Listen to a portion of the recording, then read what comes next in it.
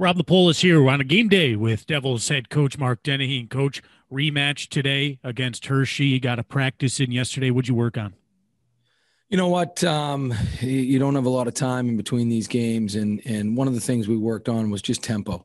They play very fast. They're as quick a transition team as we've played, and so the ability to play the rush and end plays quickly is something that we need to do. Getting up in the play, establishing gaps. Those are some of the things we worked on. Before the game on Friday, you talked about being better in the defensive zone, getting more than just one chance on net. How did you think you did on that checklist?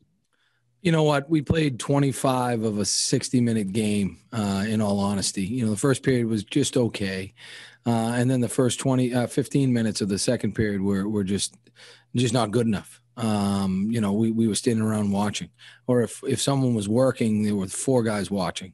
And then, once we got ourselves going and we started to skate and we took ice and we shrunk the rink, I thought we played much better. So, yeah, I thought we did some decent things in the offensive zone, but not consistently enough.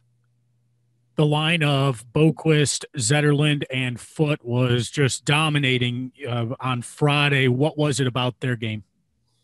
Well, you know what? They put the puck in good places, and then they took away options and won puck battles.